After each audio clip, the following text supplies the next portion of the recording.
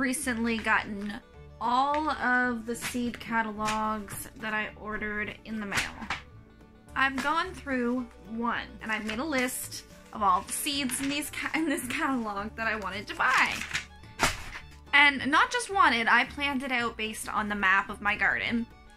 And afterward, I went in and I found out that that was about $250 worth of seed. That's a little outside my budget. I realized that this is not how I buy seed. I don't just look at the catalog and pick out a bunch of seed because it comes out to be $250. Here's some realistic ways that you can actually save a lot of money on your seed and not just spend all your time making this big old list that comes out to be a ridiculous price. That's not realistic. So the first way that I save money on seed, which is pretty obvious, is that we save a lot of seed as we grow it. We didn't grow very much last year, but we still managed to save quite a bit of seed with very little effort. So the main way that we save money on seed is that I buy it in bulk. A lot of feed stores and nurseries actually sell seed in bulk. So you can buy things, especially the things that you're going to be direct sowing, in bulk, like beans, carrots, things like corn, things you're using a large volume of seed, and seed potatoes are also available in bulk. Also grass seed, if you happen to be buying grass seed, if you just need a patch, a lot of places sell grass seed in bulk.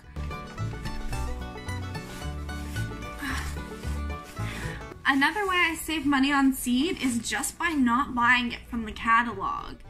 Like I said, a lot of nurseries sell seed in bulk, but a lot of them have a really wide selection of different seeds from different companies, and they're the same price as the catalog most times.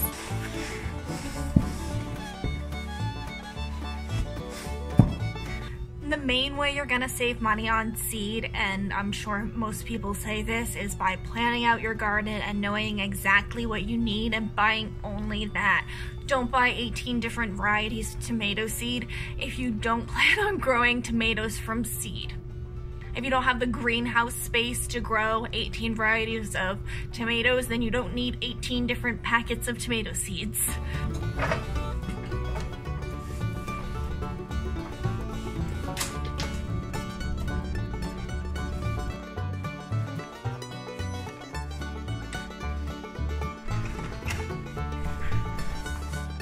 And the last way that I save money on the whole gardening process is that I don't even have a greenhouse. And a lot of people would say, well, how does that save money?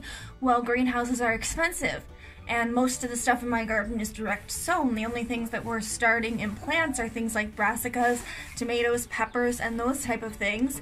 And 6 packs of vegetables run between $3 and $4 for 6 plants.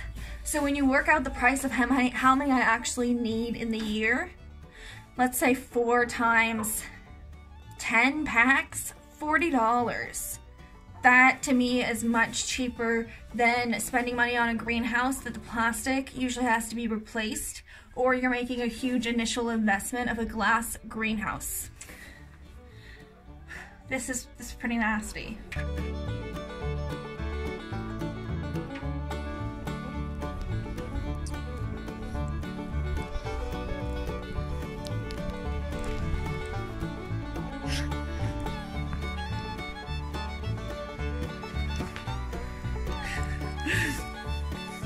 If you want to learn more about starting a homestead as a millennial, starting a homestead on a budget, homesteading on a small 1-acre homestead in Nova Scotia, then subscribe to my channel and like this video if you found these tips helpful.